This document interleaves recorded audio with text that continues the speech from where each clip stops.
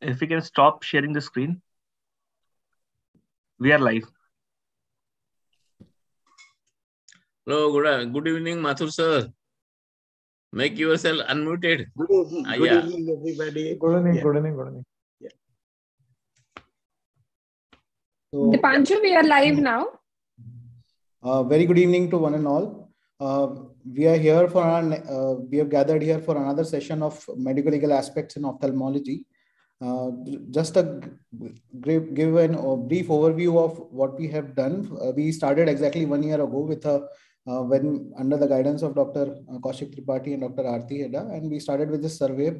Following this, with an overwhelming response, we got a session in AIOS last year in Bombay, and after this, we have started a series of webinar which concentrates on a particular topic. That is, we have had 5 sessions so far. The sessions have been on consent, Consumer Protection Act, record keeping, indemnity insurance, how to respond to a legal notice. Today, we have gathered here for another exciting session, which is the current hot topic, that is the medical legal issues regarding cluster TASS and cluster endophthalmitis. We have stalwarts of both medical and legal fields in ophthalmology with us in panelists as well as speakers. First, I would like to introduce to you our panelists. First, we have Dr. Anant Deshpande, sir, who is the director of Guru Prasad Netra Rangnalaya, Aurangabad. Sir is also the very renowned medical legal consultant. Next up, we have Dr. Manoj Chand Mathur, sir. He is from he is the consultant ophthalmologist at Swaroop Eye Center, Hyderabad, and also medical legal consultant.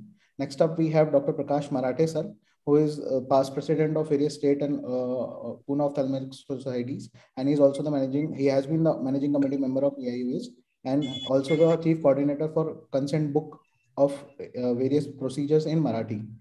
We welcome all the panelists. Next,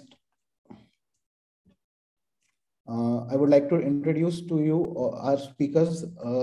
They all are very renowned. First up, we have Dr. Haripriya Aravind ma'am, who is alumni of Aravind Eye Hospital, and she was, for decades, she was the head of cataract and IOL services at Aravind Eye Hospital, Madurai. Currently, she is the chief of IOL and cataract services at Aravind Eye Hospital, Chennai. She has more than 50 publications in peer-reviewed journals, and madam has received various awards, and she has many recognitions to her credits on national as well as international platform. Madam will be enlightening us with a talk on cluster TASS and how to manage it medically. Next up, we have Dr. Swapnil Parchand, sir, who is an alumni of PGI.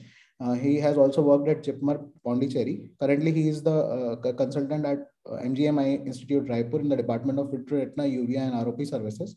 Dr. Swapnil has more than 35 cited publications and over 100 presentations on various national and international conferences. Sir is also the reviewer of various international journals like Ocular Immunology and Inflammation, BMJ case reports. Sir has also written a couple of book chapters on OCT.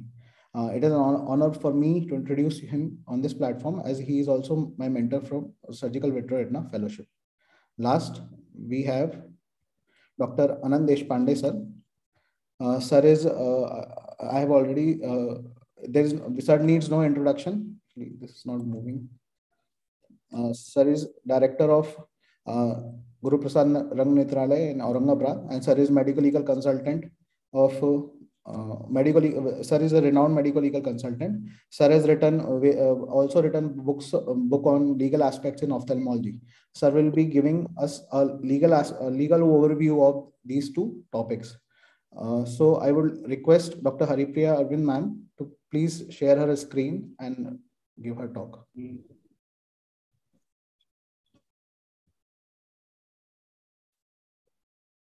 Thank you, Dr. Dipanshu. Is my slide visible? Yes, ma'am. Yeah. So I'm going to be giving an overview on toxic anterior segment syndrome. TASS, as we know, is an inflammation that involves primarily the anterior chamber of the eye. It was first, this term was coined in 1992. There is another term called as toxic endothelial cell destruction syndrome, which has more localized corneal endothelial damage. So the typical features are usually hypopyon and this limbus to limbus corneal edema. In severe cases, some patients will also have fibrillar damage. So this can range from a mild, moderate to a severe disease. The good thing is most often TASS is self-limiting. So these are some images of patients with TASS. The image on the left has a milder corneal endothelial damage, whereas the one on the right has more damage. Not all patients have corneal edema. Some patients may only have inflammation and iritis with hypopyon with a clear cornea as well. IOP in these patients are mostly raised, and this is because of the severe inflammation. There may be patients who also have a decreased IOP. The hypotony is because of some amount of shutdown of the ciliary body. But in these patients also, over a longer period of time, there may be trabecular meshwork damage, and raised IOP can occur later on as well. So in this patient, as you can see, there is some corneal edema with the hypopyon, and this patient was treated medically with topical steroids, and the patient after 1 week cleared up almost 90%. There is some DM folds, but most often this is a self-limiting disease. Whereas in severe TASS is something we have to be more careful about. In any patient with severe inflammation, the first thought we have to have in our mind is endophthalmitis. Only when we have a Graham's negative report and we are sure this is only anti-severe inflammation, you would consider it to be a TASS. In this patient, along with the hypopyon, there's also some amount of fibrin membrane. And this membrane is an indication for having an anterior chamber wash. So this can be treated with topical steroids as well. But in this patient, we did an anterior chamber wash because this will help to hasten the healing process and reduce the chance of PCO. The same patient after the AC wash and a few days later, the eye cleaned up quite well. So sometimes they also benefit from an anterior chamber washout, and if required, IOL explantation as well. So treatment topical is typically with steroids, prednisone acetate. Now this can be started only if you have ruled out endophthalmitis. So you'll have to first have that ruled. I think the most important thing is to not miss endophthalmitis and overtreat patients as TASS. So that is the most critical thing. But once you are more in favor of TASS, you will start with the prednisone acetate eye drops every hour. In severe cases, they also benefit from oral steroids as well. Topical NSAIDs can also be added for pain control. And we also like to give frequent broad-spectrum antibiotics like moxifloxacin, especially when it's difficult to say if it is a clear TASS or endophthalmitis picture. Now, follow-up is very important. More important to see if the patient responds to treatment. If it doesn't, then this can also be endophthalmitis. So in those patients, a repeat culture is mandatory because then you may have a culture positivity. Or the inflammation may also spread to the vitreous and posterior segment, in which case the treatment has to change based on the presentation. Like I mentioned, surgical interventions may also be useful, like antechamber washout or vitrectomy or IOL removal. And in cases where there is very severe corneal endothelial damage, one can also consider corneal transplantation. Now, difference between TASS and endophthalmitis, broadly TASS is only in the anterior segment of the eye. And these patients are always gram negative. Endophthalmitis is anywhere within the eye, mostly involving the posterior segment. And the patient, you may or may not have gram positive or culture positive organisms. The etiology for these, for TASS could range from the source being irrigating solutions, which is altered chemical composition, incorrect pH, or incorrect osmolarity or preservatives. Could be because of ophthalmic instrument contaminants. If one uses enzymes or any of these detergents can also cause a TASS-like picture, or deviated viscoelastic as well. Ocular medications could also be a source of TASS when there's incorrect drug concentration, pH, or osmolarity. Or the medication also has various preservatives. IOLs also have been proved to cause TASS, and this has been reported to either be because of the polishing compound or the cleaning and sterilizing compound. So these are the broad areas which basically cause a TASS, but there could be anything right from even using. We have this also a paper about how use of ointment, antibiotic ointment actually had incidence of TASS in numerous patients. And then they saw these ointment bubbles on the lens, and then they tested the ointment and they found that the cause was from the ophthalmic ointment. So it could actually range from different reasons. Now, these are numerous large papers published over the last decade, and the causes would range from, as you can see in the last column, because of the source from the IOL to contamination of autoclave reservoirs. So the autoclave process, if it's not accurate, or this contamination of the ultrasonic cleaner or the autoclave itself, that could be a reason. From the BSS, from the trypan blue, from the OVT, intracameral gentamicin, ET, or any of this could basically be the cause for TASS. There has been a lot of interest in TASS after this main publication in 2005. Now, this is a publication from the US, where 7 ophthalmic surgical centers had reported TASS, a total of 112 patients. After this is when both the ACRS took a lot of effort and the AO took a lot of effort to have a TASS registry and TASS committee. In that a cluster of TASS, the reason was said to be from the PSS. So the specific component was cytosol, which AMO had manufactured, and this was the reason why so many patients had TASS. And once this was identified and withdrawn, this outbreak terminated.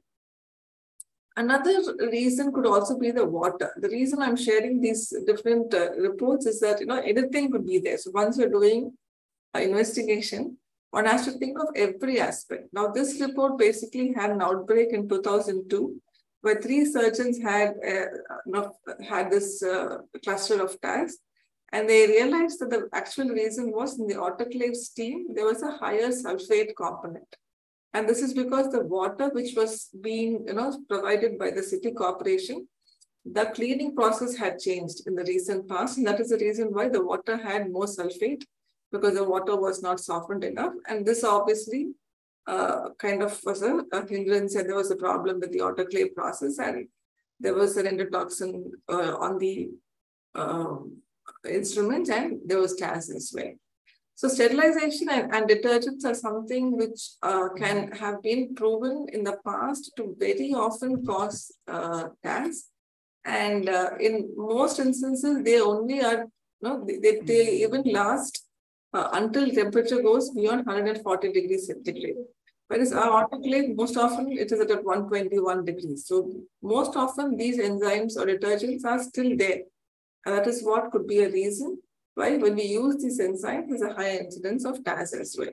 So it's important to use the right water source and to avoid enzymes as much as possible to prevent this incidence.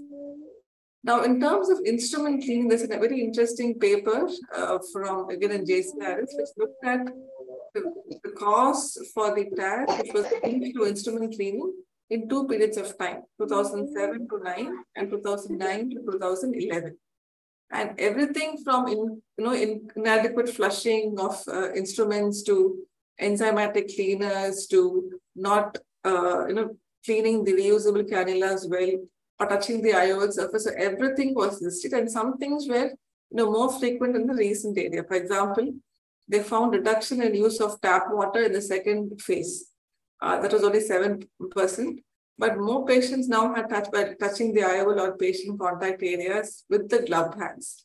Or there was poor instrument maintenance, autoclave residue, instrument milk, rust particles, lint, etc.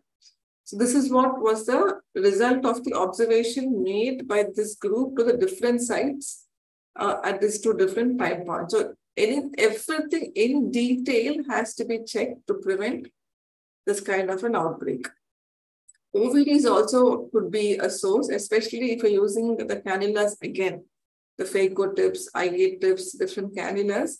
This can actually cause the material to cause the TASS when it's flushed inside the eye. So it's very important again that in between surgeries as well, not just end of the day, but in between cases as well, to flush all these instruments which have the cannula. So you want to flush them and then send them out for a flash or a short cycle sterilization. Now, gram-negative endotoxin is linked to outbreak of TASS, and this has been proved in the previous outbreaks as well. And this especially happens during sterilization because, you find that water baths or ultrasound baths can harbor the gram-negative bacteria. And once these bacteria go through the sterilization process, the autoclave process, the bacteria is destroyed. But what does remain is the bacterial cell wall. And this cell wall has the endotoxin, which is basically heat-stable lipopolysaccharide. So even in spite of that temperature, the endotoxin does remain. So in comparison to an exotoxin, which is secreted by a viable microbe, endotoxin is from the bacterial cell wall. The architecture itself contributes to it. So, and this is heat stable. So in spite of high temperature, this does not get denatured. And the only good thing is the toxicity could be variable. That's why we don't have very severe pictures. Most of the time, this is a self-limiting condition. That's a good aspect of TASS. And chemical composition also prohibits the molecular modification of endotoxins. Now, the endotoxin is tested by the manufacturer for different agents like BSS or intraocular lens, etc. Earlier, the recommended EU limit was about less than or equal to 0.5 EU per device. It was modified in 2014 by the FDA and DCGI, etc., to be less than 0.2. So this is the new norm. So today, any device has to, will pass the endotoxin test only if it is less than 0.2. And this was applied to IOLs, iris reconstruction lenses, capsular tension rings, etc. So coming to IOLs, which probably is a matter of concern with the recent outbreak which we had in our country. So IOLs has not been new. We have had the numerous papers in the past which have published about TASS, which was linked to the IOLs being the source of the contamination. So the IOLs, so one major paper is of 251 eyes, which had the Hoya hydrophobic acrylic IOL. And they said it was probably because of the IOL contamination with aluminium. Another paper also was there in similar time, again from Japan, which also says aluminum coating could be the reason. The other hydrophobic acrylic IOL is the Restore toric lenses and Restore lenses. Again, 147 cases were reported, again from authors in Japan. And here again, this is when you had residual aluminum, these patients had a TASS-like picture. And hydrophilic lenses also could, cause TASS, and a couple of papers are there with hydrophilic IOLs as well. Some of it, the cause is not known clearly, why there was TASS with this specific lens. But this paper, which was published in 2000, they used memory lens, and they said the residual polishing compound on the memory lens was responsible for the post-op inflammation. So some of these manufacturers, actually do a detailed analysis and they know the cause, or some of them may not know the cause. So what is important to prevent is to have a thorough review of the protocols and to ensure we adhere, very strictly to the CSST protocol. This is most critical to prevent a cluster of TASS.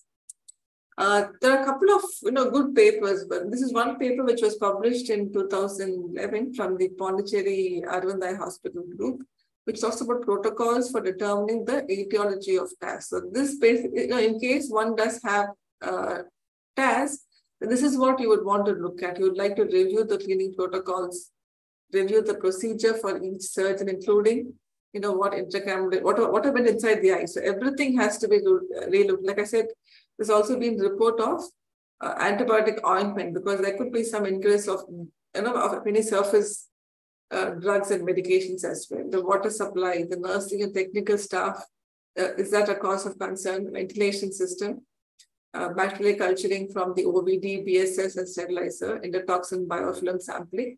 So all of this has to be tested if there is a cluster of TASS. Now, this other paper again published recently in BMC Ophthalmology gives an algorithm for prevention and investigation of TASS.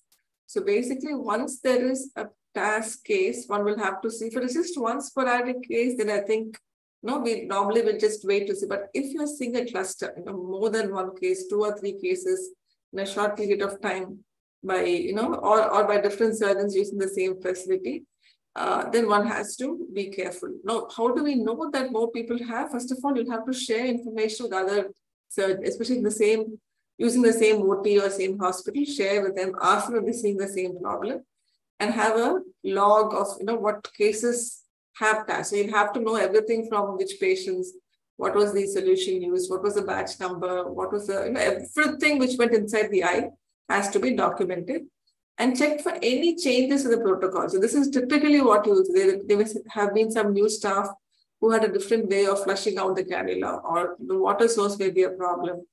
Or, so you'll have to really go to the depth to see, has there been any change to the materials used or procedures followed which caused a change in the OR environment.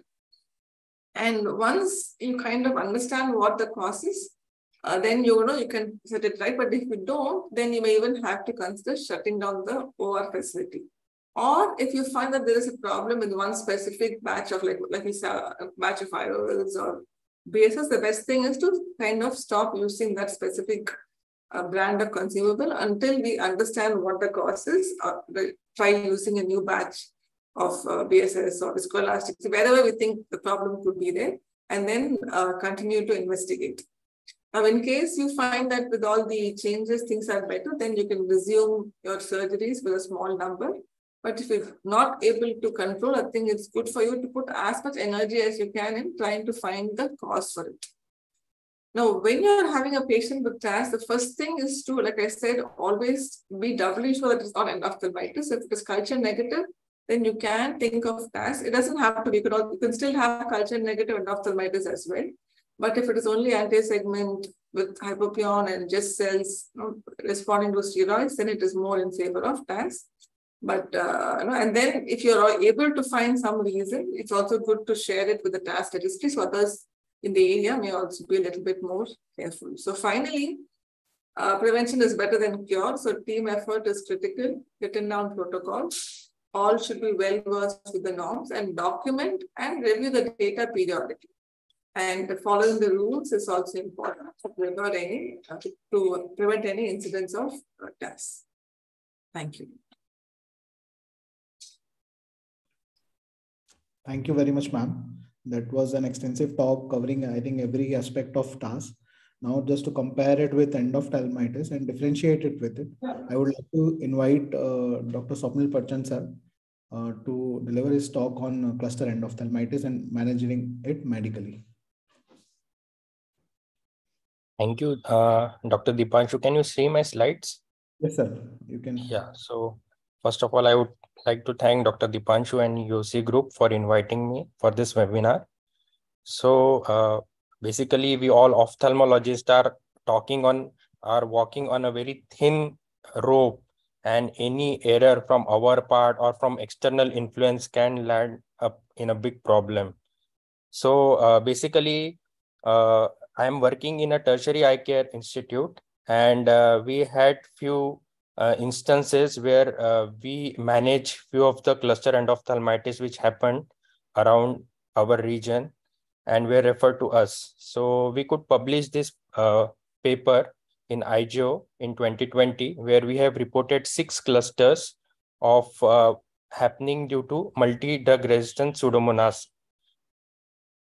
So basically, what is cluster endophthalmitis? Basically, cluster endophthalmitis is occurrence of endophthalmitis much higher than the local incidence pattern, or occurrence of 2 or more cases of infection at a time, or occurrence of repeated post-operative infection under similar circumstances with same surgeon, same staff, or same OR.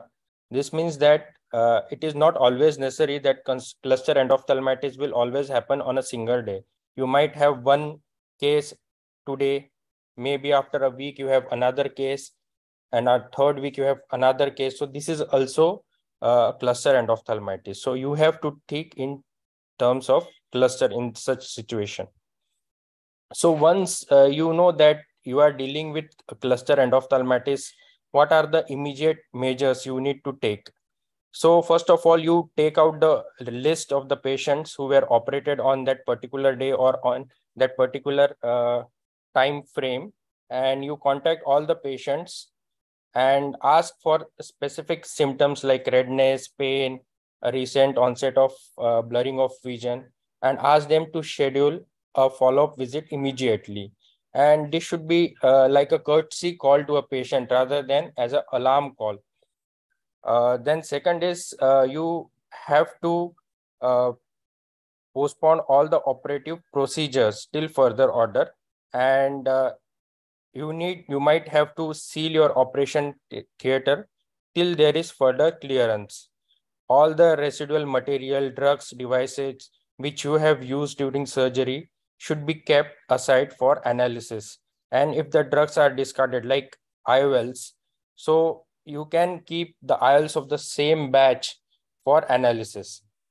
Then what all authorities you should inform? So first of all, you need to inform your director of the hospital, then you need to mobilize the retina team, and you need to inform the management.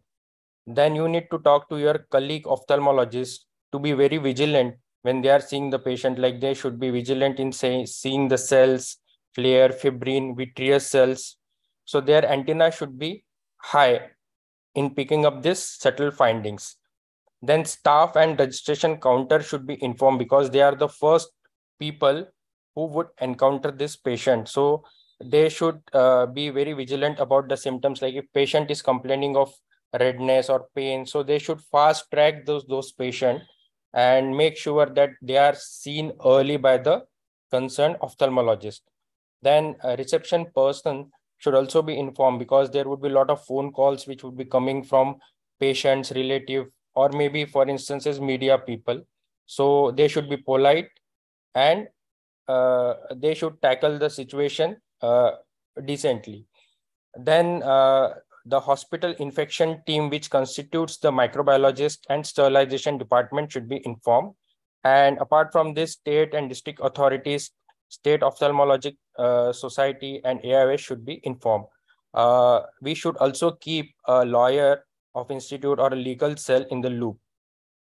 So documents which need to be kept ready for analysis is the case file of patient, which include detailed examination findings, plan, investigations like if sugars, blood pressure, systemic evaluation, that should be kept aside.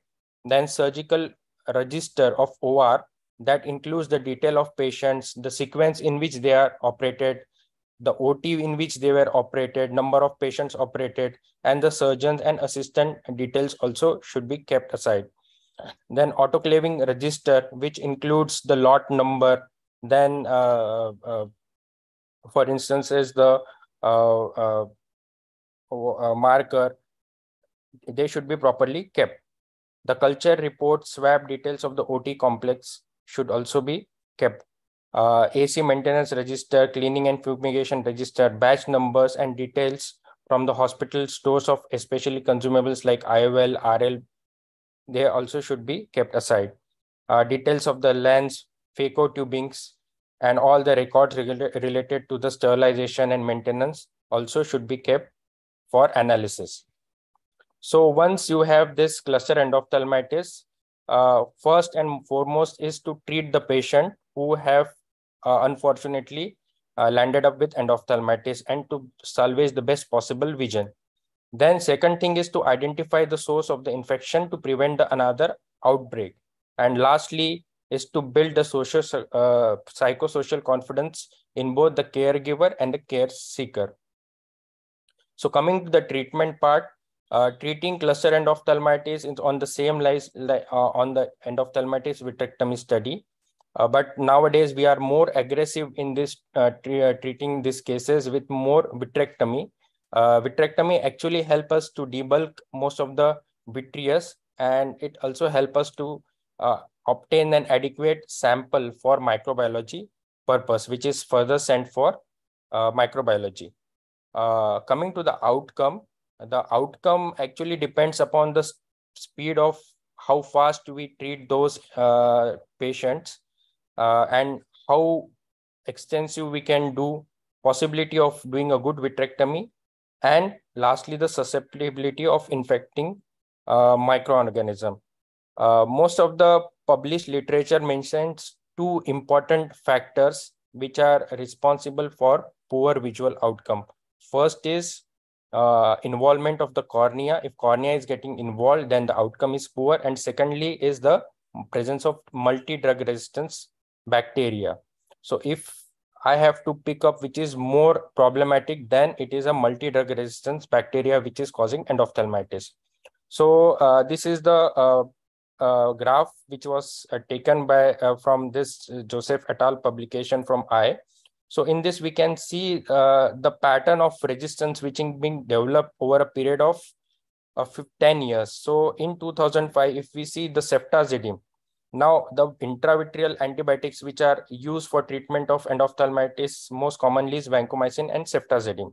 So if you see ceftazidime, so in 2005, almost 30% of the isolates were resistant, but it has increased to around 60 to 70% in 2015. So the ceftazidime is less effective in today's scenario considering the resistant pattern.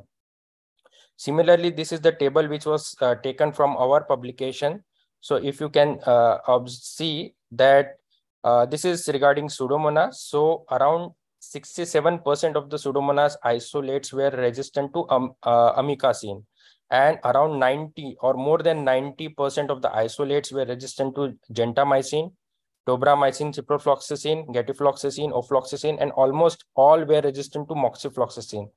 And only the antibiotics which were effective were imipenem, meropenem, piperacillin, and colistin.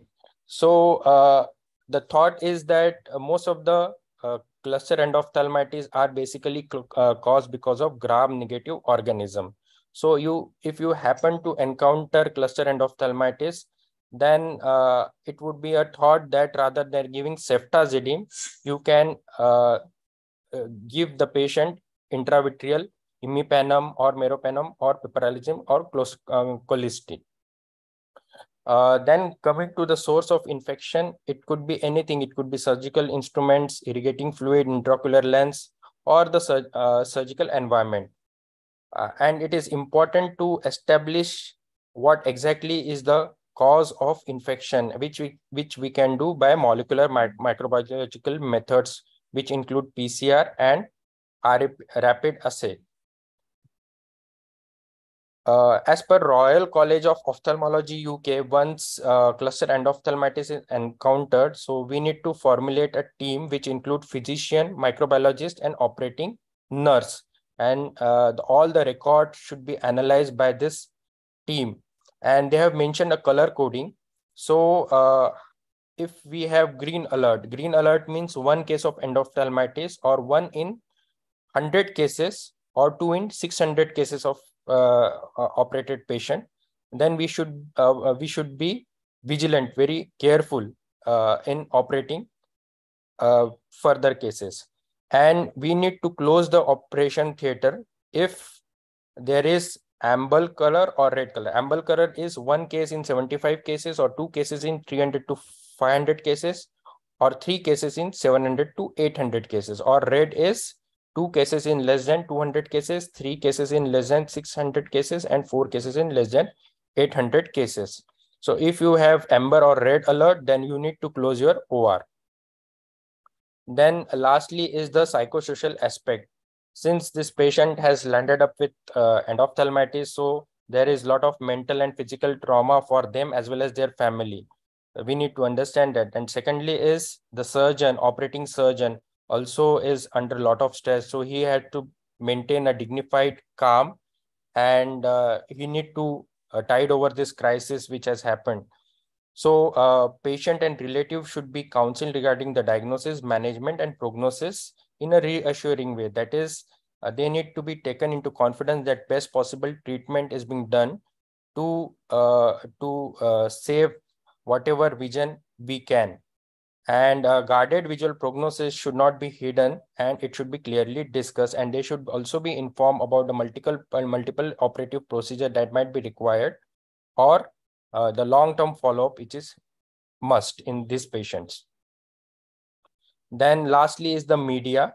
So it is a good idea that a senior person from the hospital management having a fair medical knowledge should correspond to with the media, and all the questions should be answered openly and wisely.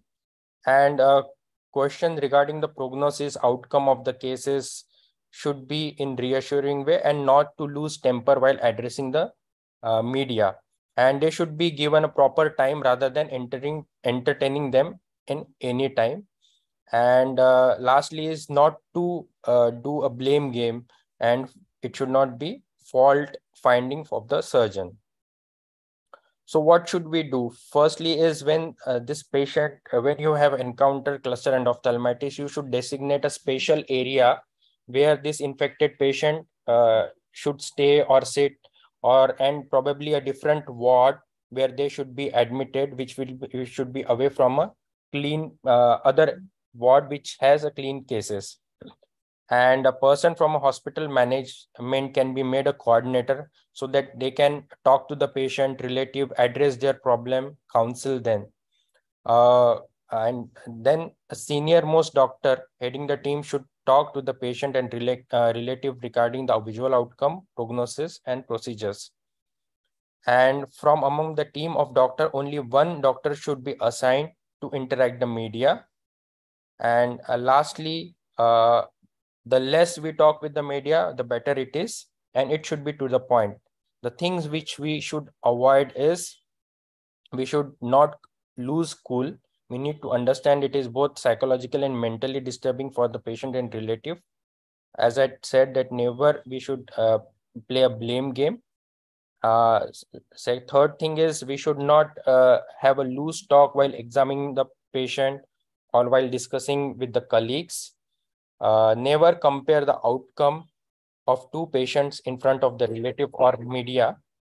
And it is better that we avoid the questions related to outcome or visual outcome, and never avoid the media completely, because they might be a barrier, bridging barrier between us and authority or patients.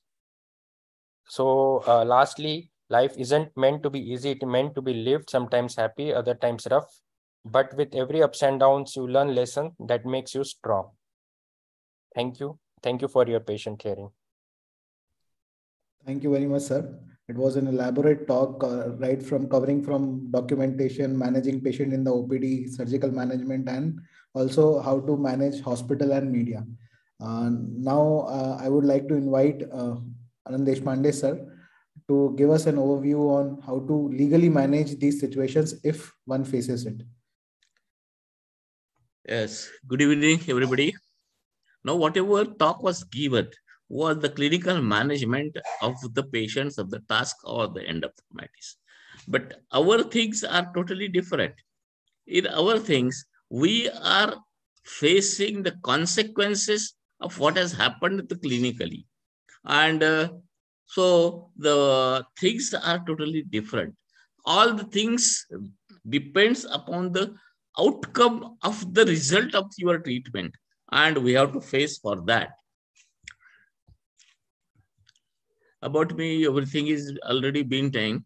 The legal matter arising in the TASS and cluster endophthalmitis are different. The TASS is not that severe as endophthalmitis, which may cause the. Can I make it a little small so that it will not disturb the side of images? No, sir, you can't do it. Okay. You can't do it. The TASS is not the severe as endophthalmitis, which may cause the total loss of vision.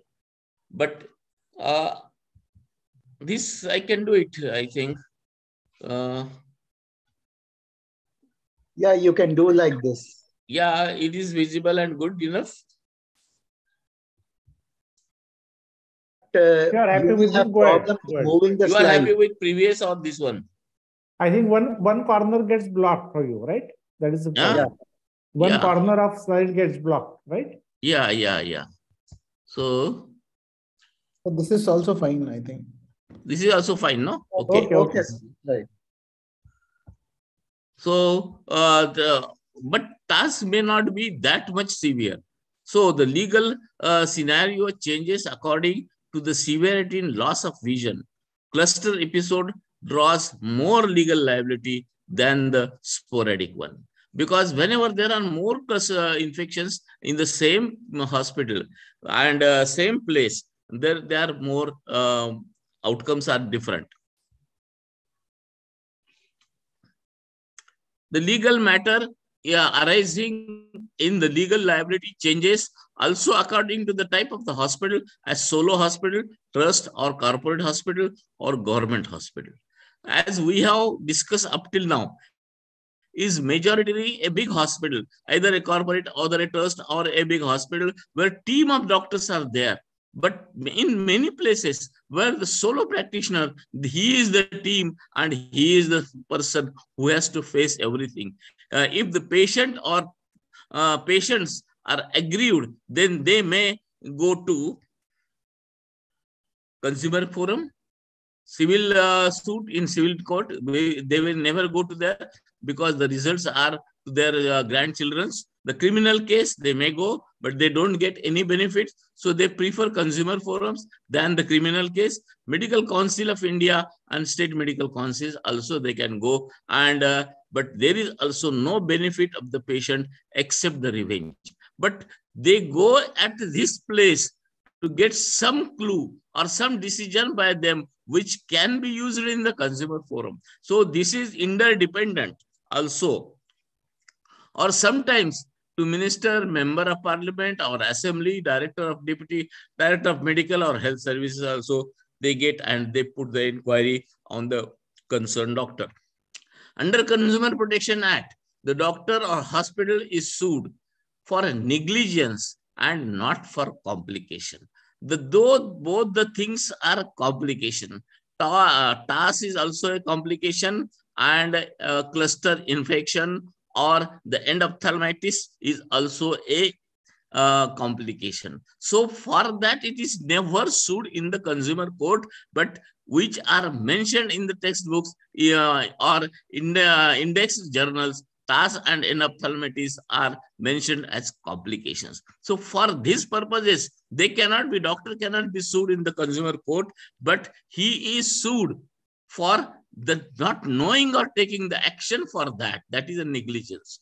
Supreme Court says that the doctor will not be held responsible under negligence if the treatment is as per the standard textbooks and or accepted professional practice, and still the patient suffers or loses the injury.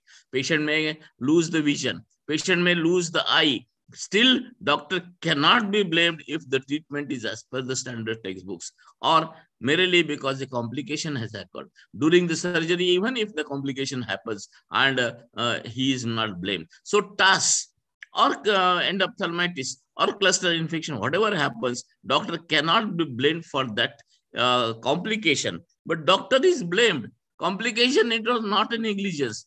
There is a blurred line between complication and negligence. What to call the complication and what to call the negligence is a very blurred line. The duty of the medical legal expert is to show that honorable judge, and this is where the medical legal expert is required, because the medical legal expert has to show to the judge that this is the complication and not the negligence of the doctor which has caused the loss to the patient. And if the judge is satisfied, doctor is saved.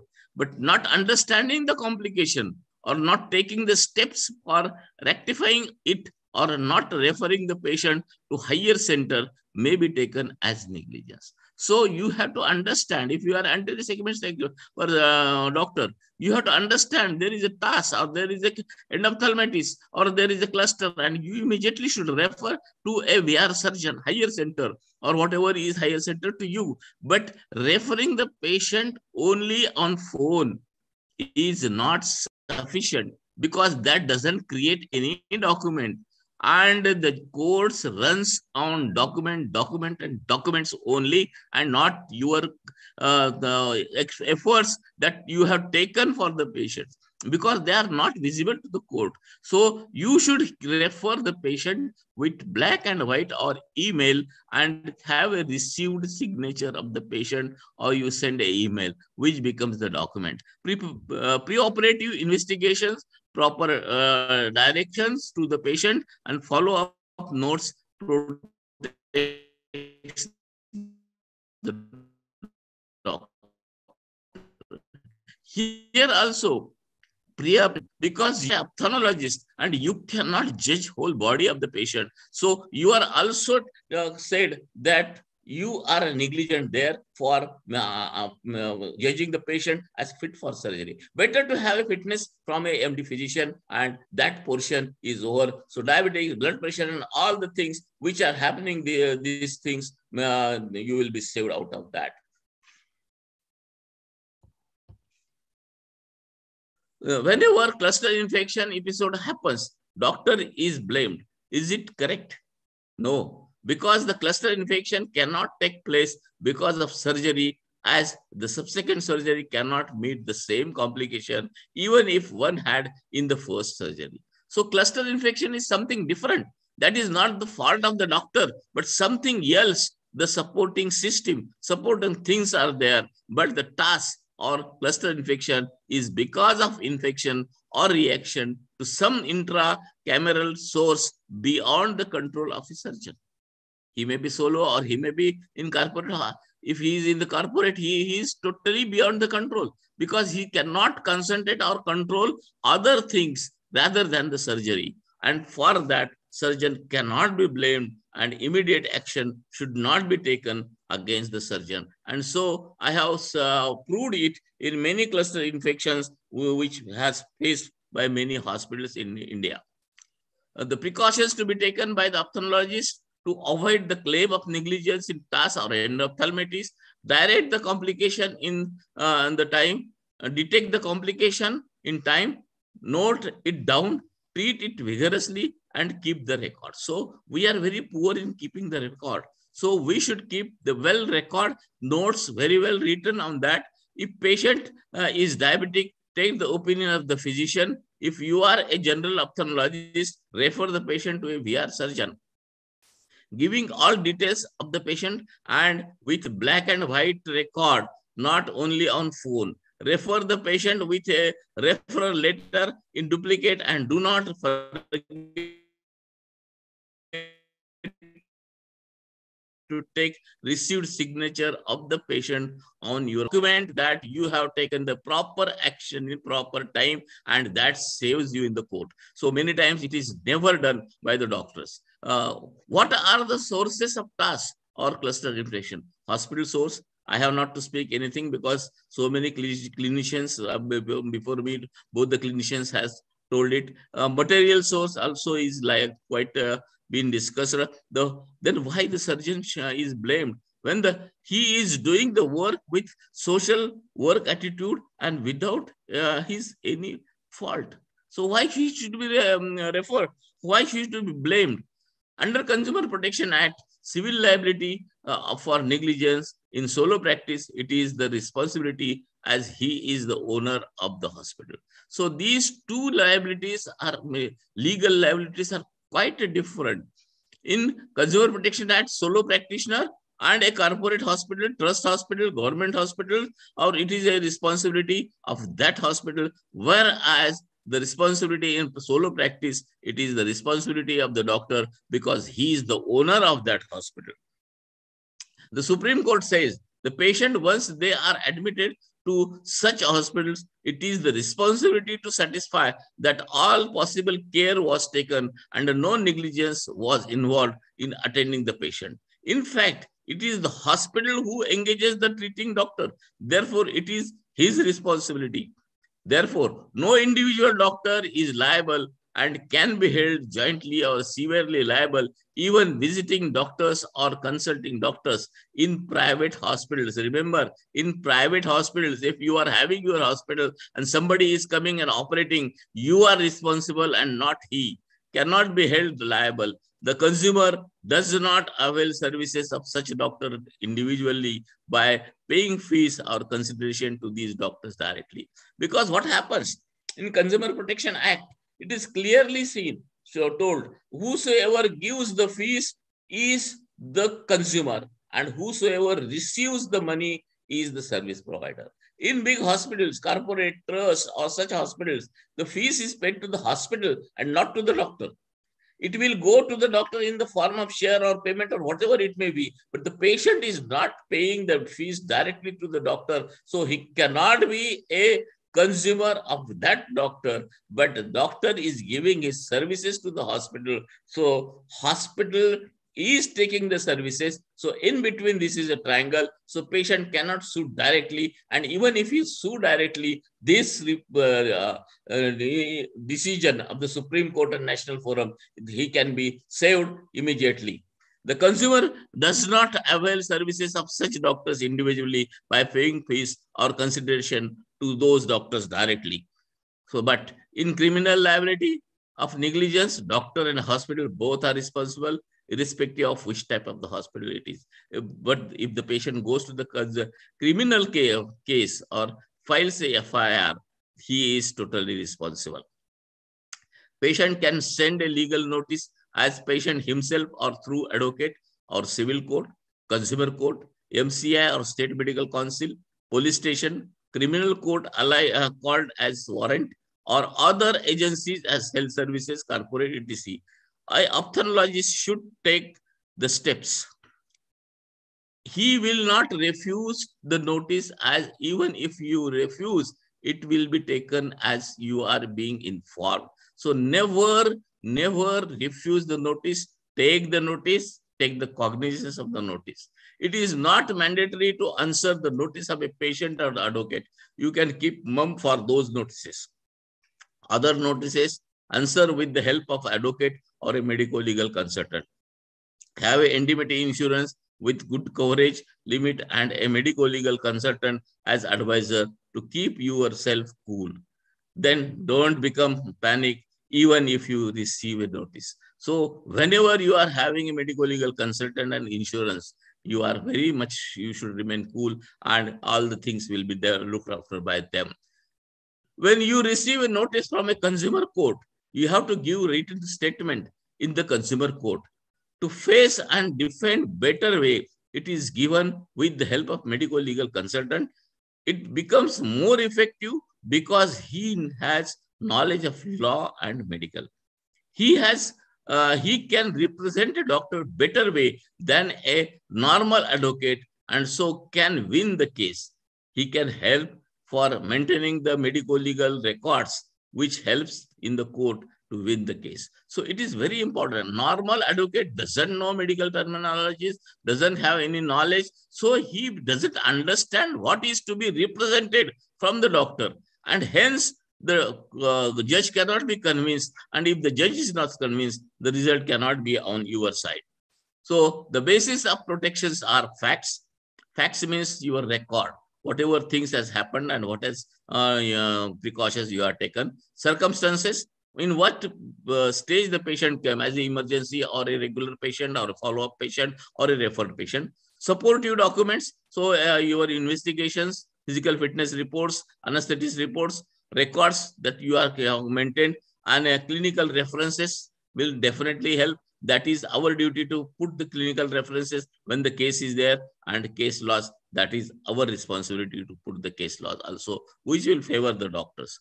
The Supreme Court says, for it is held that for every mishap or health during the medical treatment, the medical man cannot be proceeded against for punishment.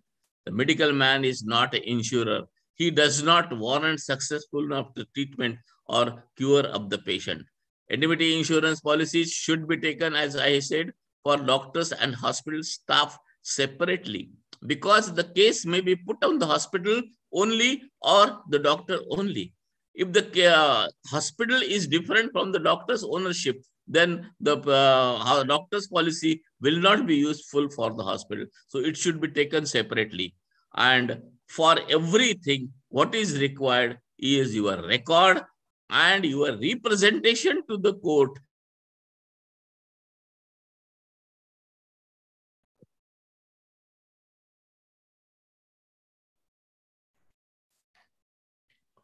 I think there is a network issue with sirs at the sir's end. Hello. But network issue came at the proper time. I think sir has already finished. Has given us essentially all the do's and don'ts which one medical clinician should follow. Now I would like to invite our panelists, Dr. Prakash Marathe sir and Manoj Mathur sir, and all the speakers, as in the platform is open for discussion. So would you like to give us any input, sir? I think it was fantastic presentation by the presenters, Dr. Deshpande sir, Dr. Haripriya ma'am, and Dr. Swapnil sir. My important question is the lawyer, the doctor, and the medical legal expert who is the lawyer. This is my straight question to Dr. Anant Deshpande sir. I think a lawyer can present in the court of law the case. The medical legal expert who is practicing as doctor, I don't think he can present the case in the court of law. I think if at all he want to present the case, he should not be a practicing doctor. What is your opinion, sir? Yes, sir, it is true.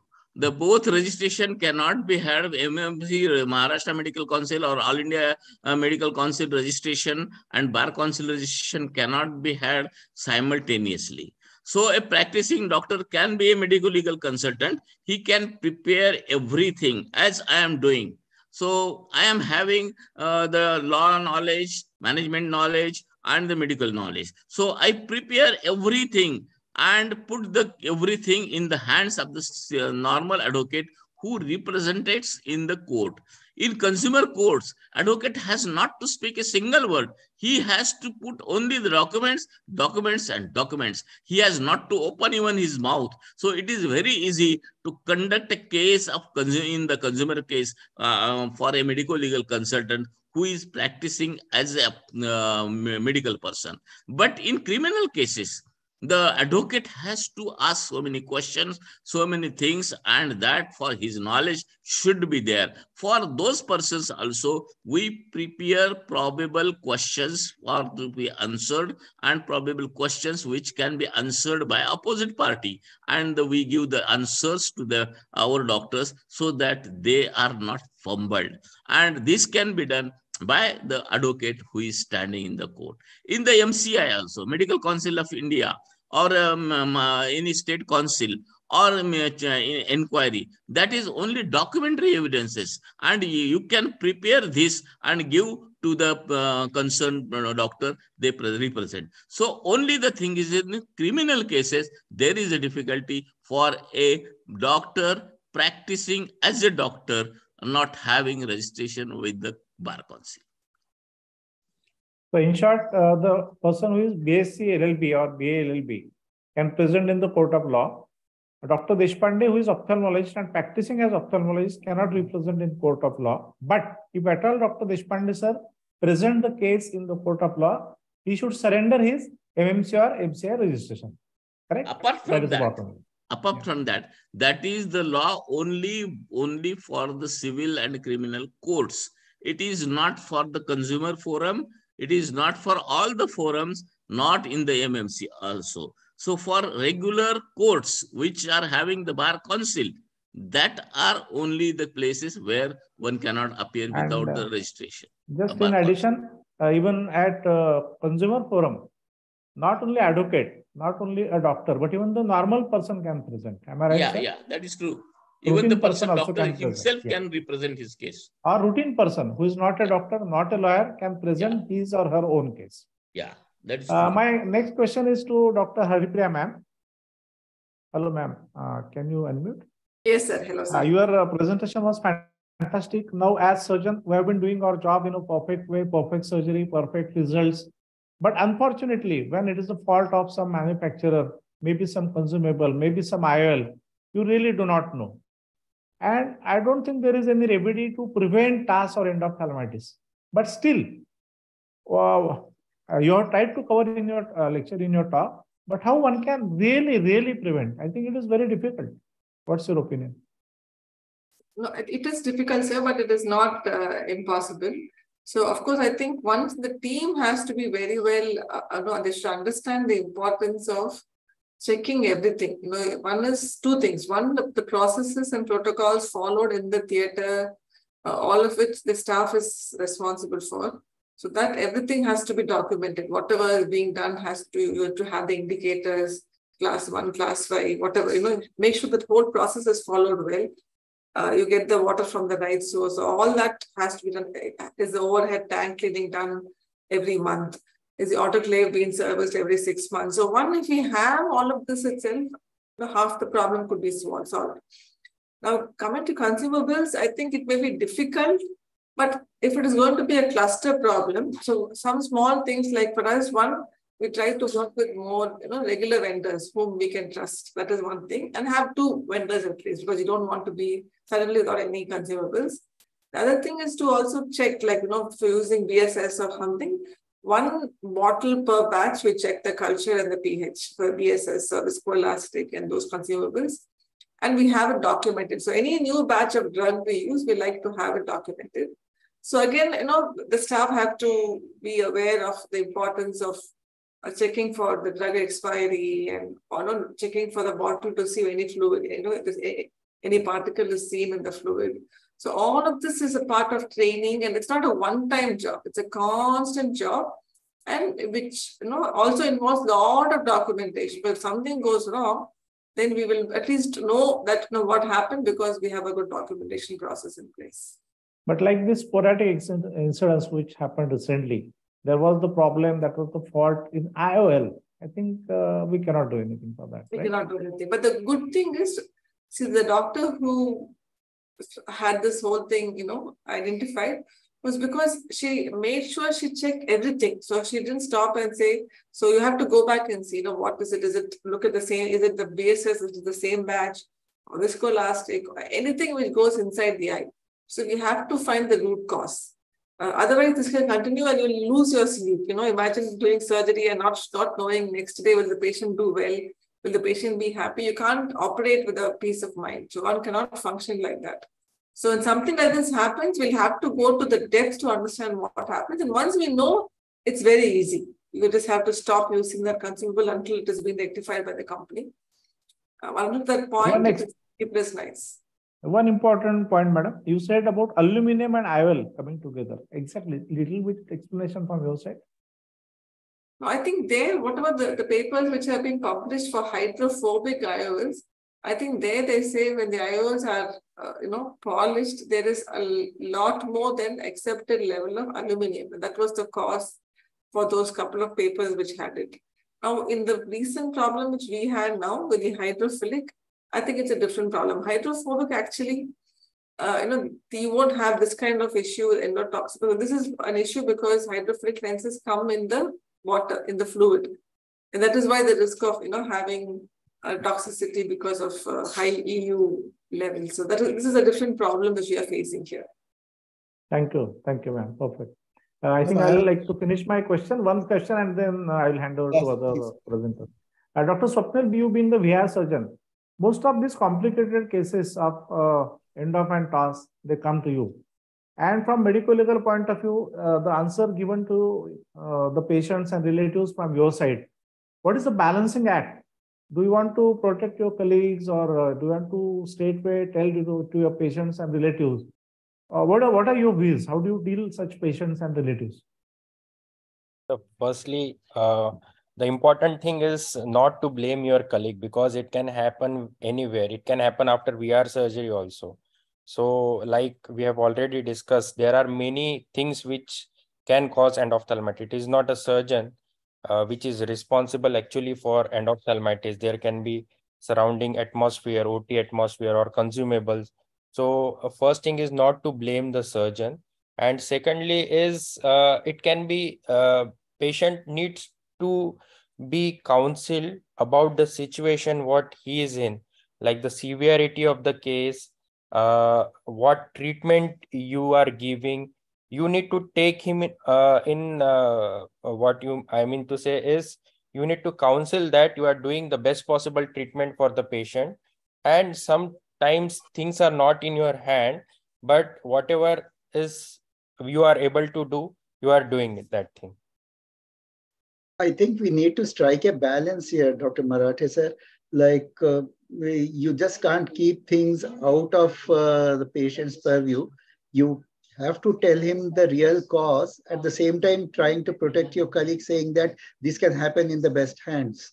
So I think that is the line we need to adopt. Correct, correct. Dipanshu, you can take over. Otherwise, also, this can be said that this is not the complication, and the doctor has not concerned with this complication. Other factors are working in that, and this has happened. So this is not the fault of the doctor, but there is something else which is causing this. So the both are safe. Dipanshu, do you want to ask anything? Or I have a you question. want me to continue? Can I ask? Can I ask, sir? Of course, of course. Ma'am, I have a question, like very basic question. So since the defect was found to be in IOL in this recent episode of cluster TASS, so can the doctor be sued for this? And if doctor gets sued, how do we proceed with that? We have to ask Dr. Deshpande with the legal aspect. A patient generally sues to the doctor or the hospital, but the doctor has to bring this evidence that because of this has happened, and he should be able to prove in the court that there is no fault of the doctor technique or doctor negligence. It is the complication happened because of this product, and the product is not to the mark, or is something is having some problem, and because of that you have. So now the doctor can sue to the company for the sake of patient, and can have compensation to the patient through the company. And doctor will be saved, but the patient will definitely sue the doctor and hospital only, but he has to prove that and direct the patient to sue the company for that, because the fault is there, and there the witness of the doctor helps the patient in getting the damages.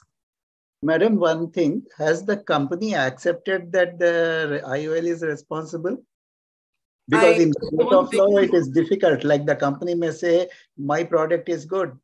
Yes, I don't think it has been proven as of now, but I think knowing from so many doctors who have reported that they are not seeing it once they stopped using those specific lenses or those patches, it's probably an indication that that was the cause, because that is what the ophthalmologists who were using it, who had reported that point in time. Now, when they stop it, they don't see it anymore. So that probably is an indication that it could be the cause.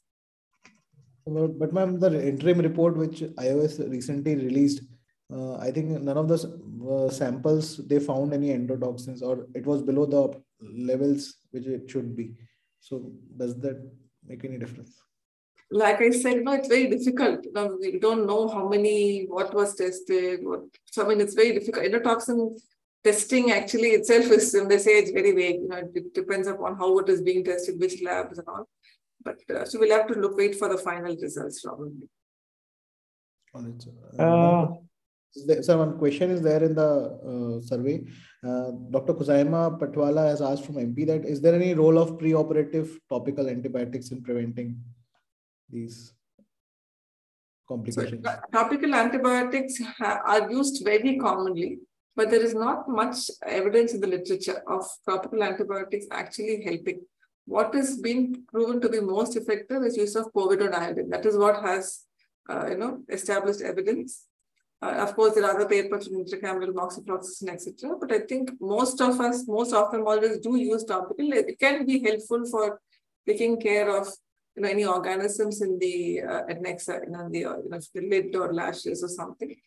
All of that could also be, taken care of if you use topical antibiotics. All right. Is betadine cleaning helpful? Very important, sir. Critical. It's very important to use betadine. That's the only one which has evidence there that it helps to prevent endophthalmitis. Dipanshu, if you have any question, or otherwise I'll... You can ask, sir. Please go ahead.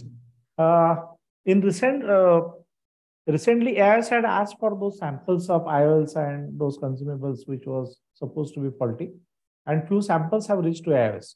One important thing is that those were sent to one laboratory, and probably that laboratory was competitors of those IOL business people. They didn't believe it. Even they said that IOL manufacturing company, that their lab said that there was no fault, but other labs said maybe something was faulty.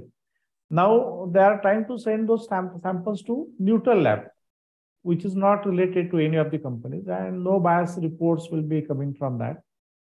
The next thing is now medical legal point of view.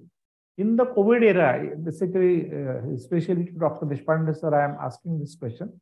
In COVID era, when there was no protocol to treat the patients, like it was just the life-saving treatment given by most of the ICUs and doctors because protocol treatment was not available. And then doctors tried, and for the safety of patients to save the lives, probably that line of treatment was accepted. But when there were deaths, probably when those patients and relatives went in the court of law, there was one terminology which is called as medico-legal immunity to the doctors should have been given. That was the demand from IMA and various organizational bodies. Now, in this case, basically, when it is not the fault of doctor, it is fault of some consumables, maybe like IOL or some consumables. And now patient will be blaming doctor. Probably patient and relatives may say that even if it is fault of IOL or consumables, we do not know. You as doctor should have thought about it. Because we were patients coming to you, you treated the patient's eye, and we do not know about the consumables, what problem you have faced. So in that case, the liability, the problem which doctors, hospitals will be facing, I think that arrow should go to medical company, that consumable company. And that triangle, how it will be solved in court of law, because doctors will always say that it is the fault of company. Company will always say that it is not our fault. And then to solve that case in court of law, your expert comments again, Dr. Deshpande. Yes, the patient will definitely say this is the fault of doctor or hospital.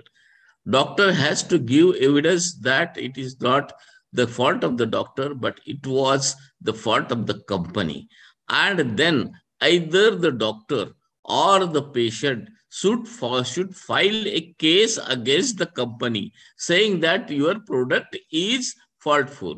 And now, according to the new Consumer Protection Act, faulty product or production is responsibility of the consumer, the production service provider. So service provider is production industry. So they are responsible to provide without any fault the product. And if it is proved, the company has to be ordered for that. In many cluster infections, particularly, I can say because all over India, everybody knows in Indore case also, and some cluster infection, Orissa and Patna also, where 15, 16 patients were infected.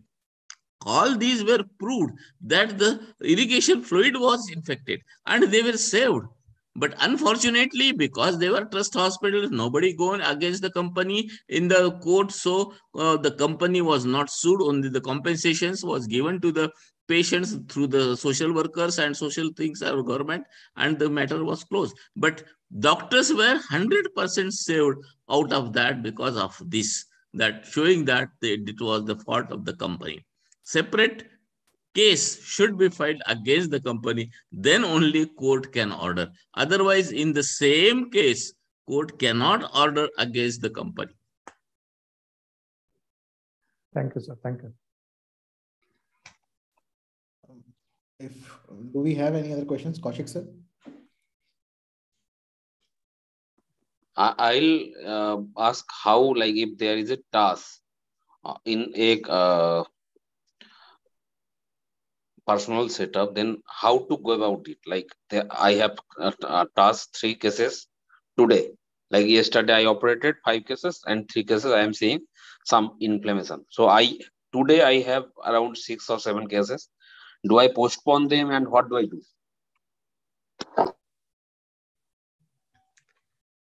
I will say you should stop the OT, lock the OT, take good swabs and everything and every precaution, find out the cause, and cause may not be found out. And then if it is proved that it is not the OT causing, then again you can start. And by the time you treat the patient and refer to the vitreoretinal if you are not yourself a vitreoretinal. Probably if it is proved that it is TASS, don't use the same lens. That should suffice, isn't it? Yeah.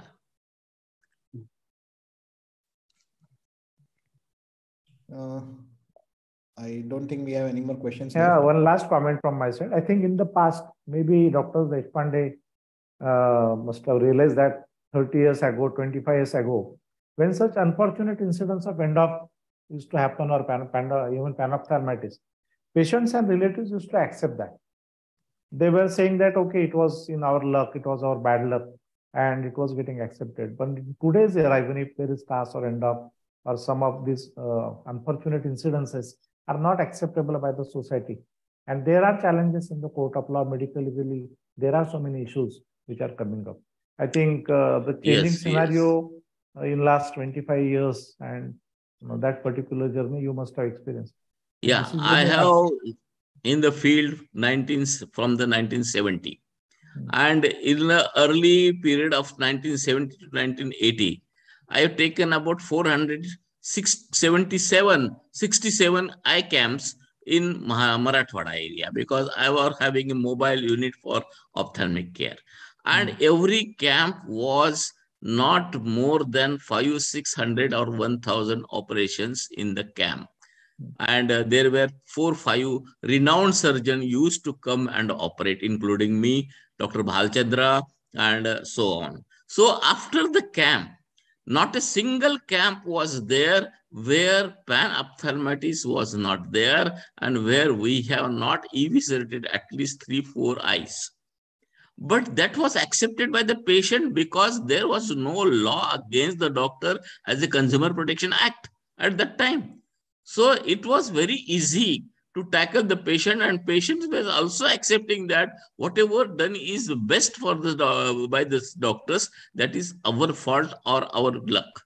And that attitude is not there at present. So it has become reverse. So now, since the Consumer Protection Act for doctor is there, the things are reversed. That's true. Over to you, Dr. Dipanshu. Aarti ma'am, do you have any questions?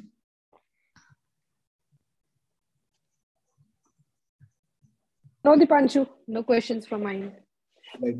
I think if we don't have any other comments or questions, we can close the meeting. Kaushik sir, can you give the vote of thanks? Yes, I'll sincerely thank Dr. Aravind Haripriya ma'am, Dr. Swapnil Parchand sir, and Dr. Anant Deshmukh, Deshpande sir. Don't forget my name. Yes, sorry sir. Yeah. And Dr. Deshpande sir, Dr. Mathur sir, and Dr. Marathe sir has been our strongest pillars, and they have been supporting us from the beginning. And I'll thank our audience also who have stayed so long for this presentation. And I think we learned something new today, and we'll be more prepared to tackle such cases, and both medically and legally. Thank you, sir.